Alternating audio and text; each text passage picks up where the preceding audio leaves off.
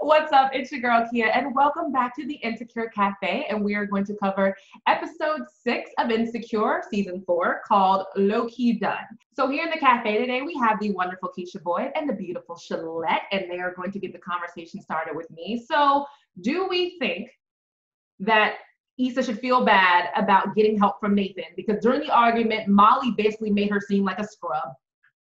Absolutely not. I think that she used her resources wisely. So no, she should not question her. I mean, her intentions were good and genuine, and what she wasn't doing it to harm Molly. She was actually, adhering to her wishes, not to get her involved. So no, I think she did right. I would have done the same damn one thing. Shoot, absolutely. Shalette? Same. Like when at an event at that level, there's so much on the line. I mean, shoot, there's no limit, barely any limit to the things that you will do to make an event that magnitude, pop off successfully. So. And I think Molly's words really got to her because Nathan offered. She didn't ask him, he offered to help. So just by her hearing Molly's words being in her head, we now see a downward spiral of Issa trying to help everybody. Like, what was with the pregnant girl at the grocery store? What was that all about? Is that like a new pregnancy grifter thing, Shalette, that girls do, trying to get free groceries? I've never seen that before in my life. Girl, I don't know. I might look like I'm pregnant once in a while when my pot belly's out, but I've never seen it. And she just, Issa just feels guilty. Those words, you're selfish, you're selfish, you're selfish, are ringing in her head, and she's trying to get right with the universe, but these random because that random ride with the old man, he would have got out of my car because he was talking too much trash. Brother, don't you touch are you touching my air? What are you, all these requests, sir?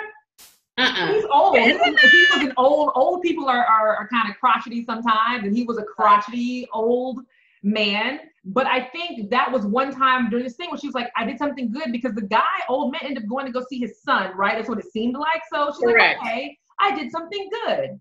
So next she goes to the sip and paint thing, and she brought her jug of wine. Shout out to all my jug of wine drinkers. That's a lot of alcohol. And she sees the bachelorette party, and she sits with them, and they're like, oh, you got wine, let's vibe. And then she got a bachelorette prank. Keisha, you and I are both married. I've never done that to anybody. I've never even heard of that, until I saw it. And when she pulled up, and she was about to go off, I was like, ooh, she mad. Oh, she's not really doing that. But I felt her though, because that's like, no, you didn't. That was crazy. That was crazy. They really were bonding and giving her a little praise and all those things, and then to dine and dash. No, I'm sorry. Never. I think under normal circumstances, it wouldn't have been hurtful. But because Issa had just lost her really, really good friend, and now she's vibing with what could be these new groups of friends, who then almost treat her like Molly just did. Like, you're not a person. You're not good enough. You're not this. We're just good enough to pay for the tab. I mean, that is a gut-wrenching feeling, which now leads Issa to her mom's house. Playing about the beautiful Wendy Raquel Robinson, who I don't think is ever aging. I'm not sure what voodoo priestess she made a deal with, but let me tell you, she made the deal that her and Lorenz Tate made the same deal. Child. Okay, because that man don't age either.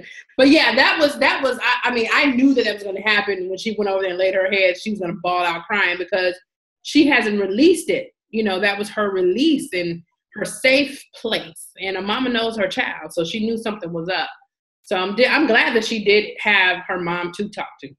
And the power of a mom, I don't think a lot. I make jokes about my mom all the time because I just have to. But when I am feeling down, my mom has this weird radar. She can sense it from miles away. And if I come to her house, it's like, oh, come here. And I'm just like, they don't like me and they're mean to me and I'm not sure why. And I'm a grown woman and it still has that same effect. Yeah. And then they also had a really good conversation where Issa's mom was just like, girl, at 30, I didn't want y'all. I didn't want to be a mom and a wife. I happened to be a mom and a wife, and I love y'all, but this wasn't my plan. Right.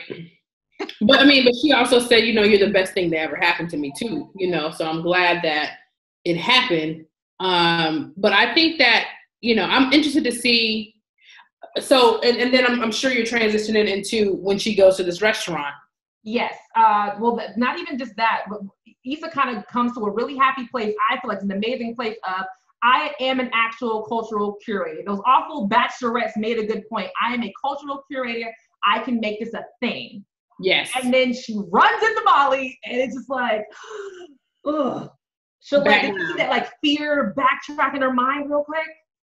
Yeah, so I think it was just so jarring for her to see Molly inside their favorite restaurant, and Molly was just carrying on, going on with her life, kikiing with whoever was on the phone, and wasn't experiencing that loss that Issa is feeling, right? So, I mean, she clammed up and left, and I was disappointed because that was a really great opportunity for them to have a heart-to-heart. Like, there's nobody else in the restaurant. Go sit down with your girl and talk. I think that Molly is suffering too. I think that Molly has more things to cover up because she has a career, she has, things going on or whatever, and she might not look as vulnerable maybe as Issa, because we see Issa differently in the show, but I definitely think that Molly is suffering. I mean, anybody that loses a friend, a best friend, I don't care if it's for 2 days or 2 minutes and you think you lost your best friend, it's gonna hurt. Yeah. And that leads us to kind of close up a little bit, because I feel like what's going to happen in the next episode is going to start off with Molly sitting in this Ethiopian restaurant complaining about how sad she is about being alone and being here by herself. And it's going to flow into her trip with Andrew and how she's feeling out of place but in place and not sure about herself. So I can't wait to see the next episode, because I want to see more of Molly and how she's feeling. And I'm hoping we get to see Andrew without a shirt on. That's awesome. Yay. Okay. Please, we are asking and begging you to join the conversation, because I'm going to do this right. The comments on this side. Right. The conversation. So you can be a part of this. Please watch Insecure on Sunday. We cannot wait to see you guys next week for the next Insecure Cafe. See you guys next time. Bye. Bye.